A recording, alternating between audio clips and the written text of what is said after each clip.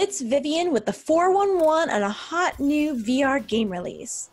Following the success of Pixel Ripped 1989, our pixelated hero Dot is back to battle in Pixel Ripped 1995. I tried the game back in September and I was totally kicking butt. Why is there a boy following me? He's kind of hot.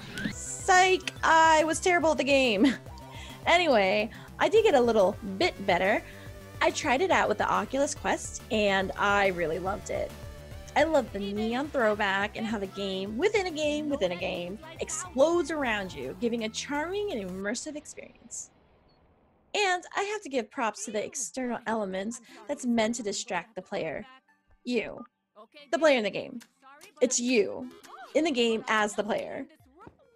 I also love the characters and the story that was building. It definitely brought a different feel than its predecessor. There was like a bully, and the parents, and a tree. I don't know, I was too focused on the game. My favorite part was playing dress up in the beginning. I loved Dot putting on her gear, getting ready for battle. Oops, my bad. I thought this was a cool segue into the actual game itself.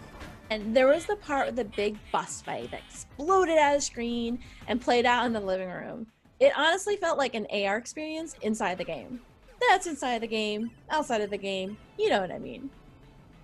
Speaking of things inside the game, maybe you'll find some cool people and some kind of cool people in the game too. Overall, I have to give snaps to the creative team at Arvois for their hard work and dedication to such a cool game. This was a clean playthrough of a visually beautiful game with a unique feel of 1990s nostalgia. Ana Ribiero is the creator who made the game within the game, but she is always the game with her iconic Dot costume. She is one of the coolest and hardest working game developers I know. You might say she's all that and a bag of chips.